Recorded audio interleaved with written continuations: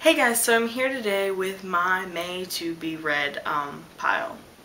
And like I said in my last video, the April wrap-up, I never stick to these to be read piles. I really shouldn't be doing them at all.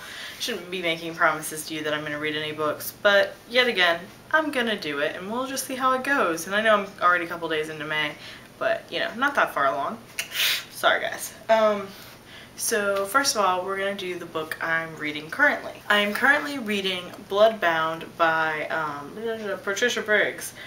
It is the second book in the Mercy Thomas series. It's actually Mercy Thompson series. Oops, my bad.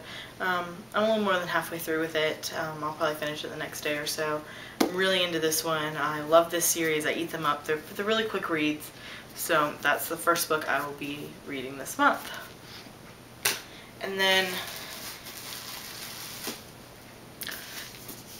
yesterday, this was released. It is the newest book in the Sookie Stackhouse series, Southern Vampires Mysteries, you know.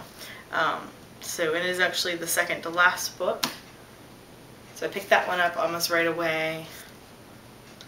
Like I said, I've said in my favorites video, this is no longer, it is my favorite series of the moment.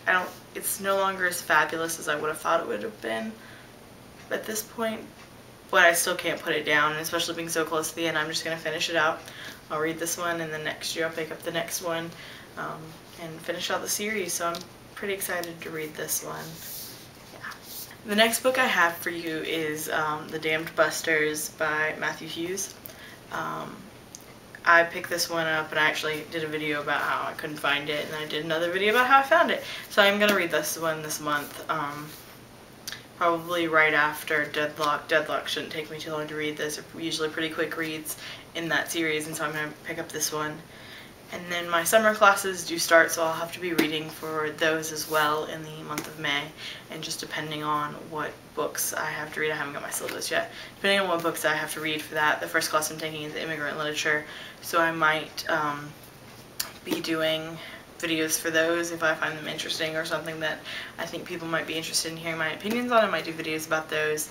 And then lastly, on my Kindle, so I don't have a hard copy of it, I bought Looking for Alaska by John Green, and so if I get around to it, I'll read that this month as well. We'll just have to see how it goes.